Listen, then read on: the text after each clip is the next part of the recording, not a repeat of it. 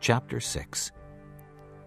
Children, obey your parents in the Lord, for this is right. Honor your father and mother, which is the first commandment with a promise, that it may go well with you, and that you may enjoy long life on the earth. Fathers, do not exasperate your children. Instead, bring them up in the training and instruction of the Lord. Slaves, obey your earthly masters with respect and fear, and with sincerity of heart, just as you would obey Christ. Obey them not only to win their favor when their eye is on you, but like slaves of Christ, doing the will of God from your heart.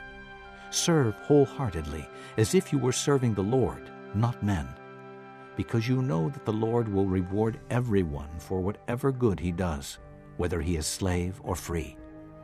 And masters, treat your slaves in the same way. Do not threaten them, since you know that he who is both their master and yours is in heaven, and there is no favoritism with him. Finally, be strong in the Lord and in his mighty power. Put on the full armor of God so that you can take your stand against the devil's schemes. For our struggle is not against flesh and blood, but against the rulers, against the authorities, against the powers of this dark world, and against the spiritual forces of evil in the heavenly realms. Therefore, put on the full armor of God, so that when the day of evil comes, you may be able to stand your ground, and after you have done everything, to stand. Stand firm, then, with the belt of truth buckled around your waist, with the breastplate of righteousness in place, and with your feet fitted with the readiness that comes from the gospel of peace. In addition to all this, take up the shield of faith with which you can extinguish all the flaming arrows of the evil one. Take the helmet of salvation and the sword of the Spirit, which is the Word of God.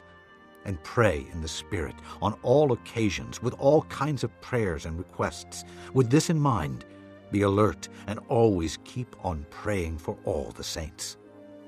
Pray also for me, that whenever I open my mouth, words may be given me, so that I will fearlessly make known the mystery of the gospel, for which I am an ambassador in chains.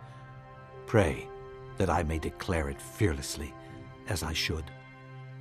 Tychicus, the dear brother and faithful servant in the Lord, will tell you everything, so that you also may know how I am and what I am doing. I am sending him to you for this very purpose, that you may know how we are, and that he may encourage you. Peace to the brothers, and love with faith from God the Father and the Lord Jesus Christ.